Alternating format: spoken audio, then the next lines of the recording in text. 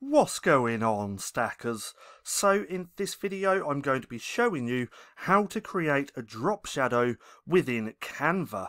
Now if you're new here, my name's Paddy and every other day I like to bring out videos teaching you all the tips, tricks and strategies that I've learned to create passive income here online. So go hit subscribe and hit that little bell icon so you can be notified for any further videos.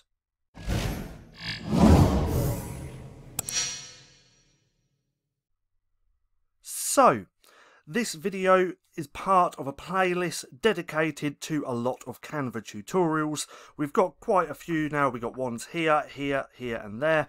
But if you click right there, right now, in the right hand corner, then you're going to be taken to the playlist which is dedicated just to Canva. So I suggest going and checking that out.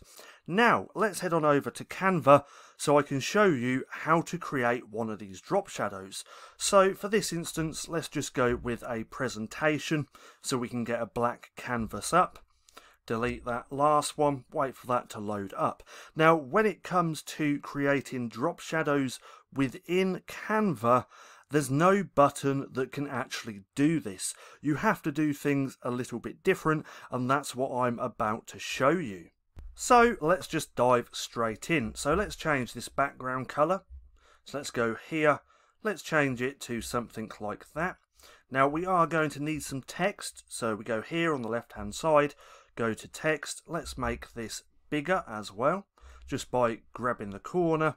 And let's put your design. So let's just put that, do it in caps lock, your design. So let's do that. Let's make that a little bit bigger.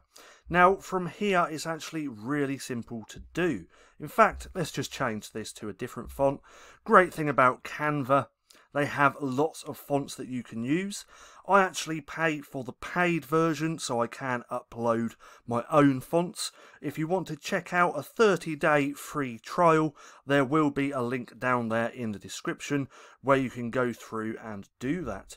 So let's change the font. Let's go for something like, let's keep having a look, something that looks really good. So let's go with Lovin' Holiday. So this is actually a font that I picked up on Canva. If you want to check out Canva as well, not Canva, sorry, on Creative Fabrica, if you want to check that out as well, there is a link in the description. Because I really love the fonts on Creative Fabrica. They have some really nice ones on there. So let's take a look at this. So to do your drop shadow, we're going to first change this color. So let's change this to red. Okay, let's do that. So what you actually want to do is just duplicate like so. Then we're going to change the color to black. And then we have to move that behind. So let's just move that to around about there. In fact, let's change that to white. Like that, and as you can see we got a drop shadow there, but I want the drop shadow to be black. I want the drop shadow, the white one, to be behind the red. So we go here, position, and just move to the back. And that is as simple as it gets. That's the only way that you can do a drop shadow.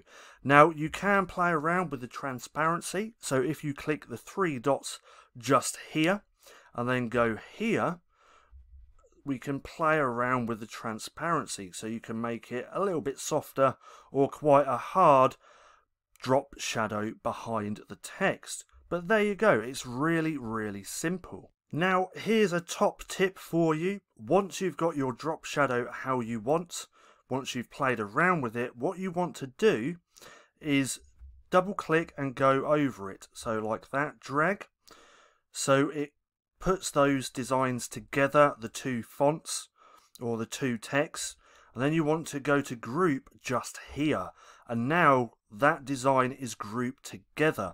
So now when we go and move this, the drop shadow is actually a part of it, and you can move it round to where you want. But again, really simple. That's the only way that you can do this. I'm hoping that in future months to come that Canva will just add a drop shadow button effect where you can just do it at the click of a mouse instead of doing it this way. Now again, if you want to actually check out a free 30-day free trial for Canva so you can upload your own fonts, click right there in the description and go through and check it out. Now I hope you enjoyed the video. If you did, don't forget to give me a thumbs up. Also, go hit subscribe and hit that little bell icon so you can be notified for any further videos. That being said, I've been Paddy, this has been Stacking Profit, and I'll see you again soon.